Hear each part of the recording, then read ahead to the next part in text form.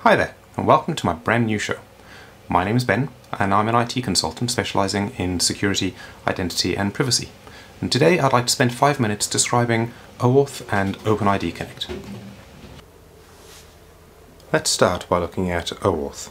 This is an authorization protocol. The OAuth authorization protocol was designed to allow a user to grant a third-party website access to protected resources without revealing their credentials or even their identity. The important part here is that identity is not a component of this protocol. Initial use cases included allowing a website to post to your Facebook feed without having to disclose your password. Your identity was irrelevant to the scenario. Over time, however, it became apparent that rather than a third-party system just knowing that it was authorized to access a person's online resources, it would be useful to have some identity information. Maybe knowing the person's email address, phone number, or postal address would help speed up the completion of an online shopping process.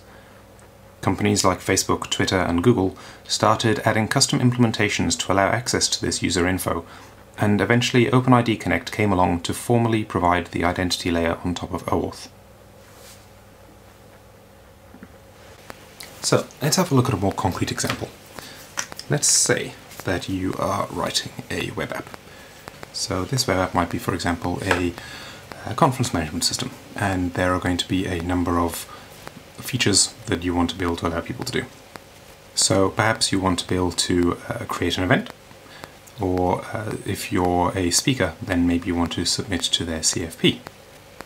And perhaps you're a sponsor and you want to log in and upload some assets, maybe a logo for the conference to use on their website to show your support. These functions will all require a different level of user access as defined by an access control list. Now, but we don't want to have to deal with access control lists or password management or any of these other security concerns. So let's look at OAuth and OpenID Connect as a way to provide the authorization and identity information.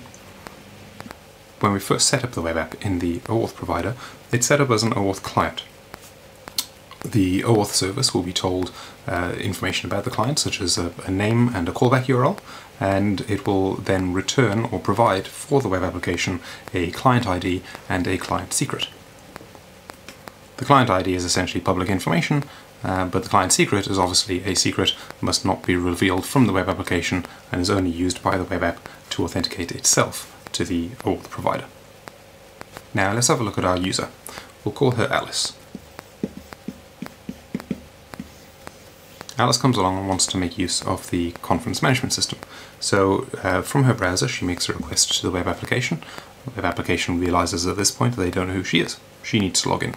So because we're using OAuth here for authentication and authorization, the web app will return to the browser a redirect request to send her to the OAuth service. Now as part of this, the web application is going to include the client ID, and we're also going to include a number of scopes. Scopes are essentially permissions or requests to grant information.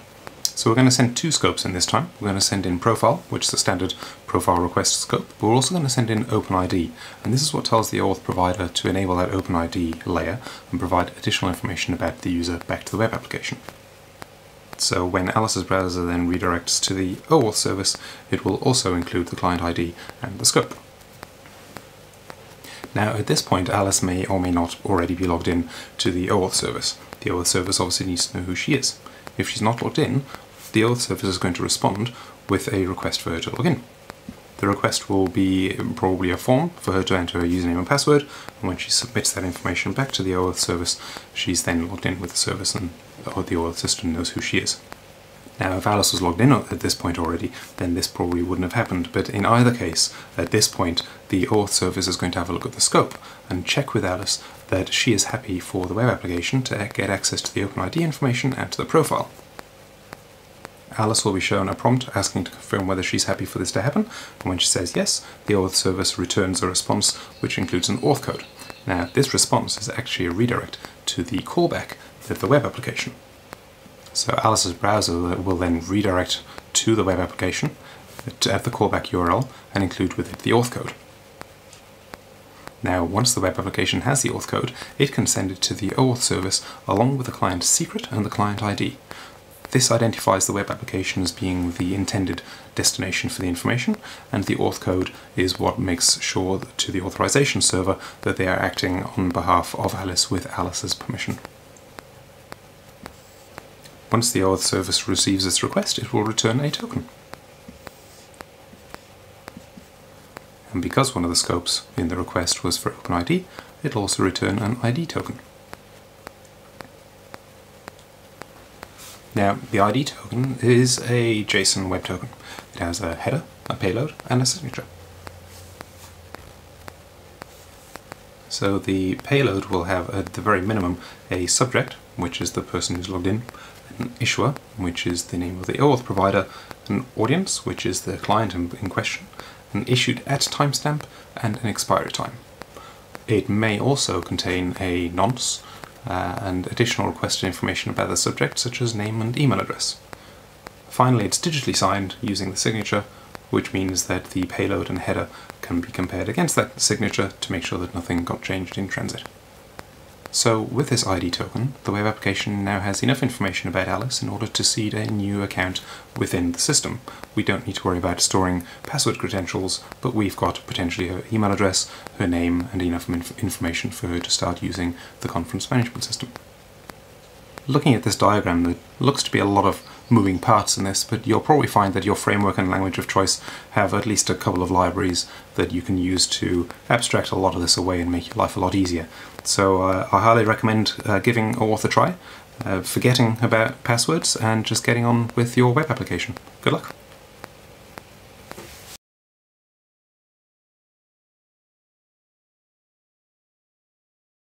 Looking at this diagram, it looks like there's a lot of moving parts, but you'll probably find that your library is closed at weekends, and therefore you're going to have to go and watch a movie.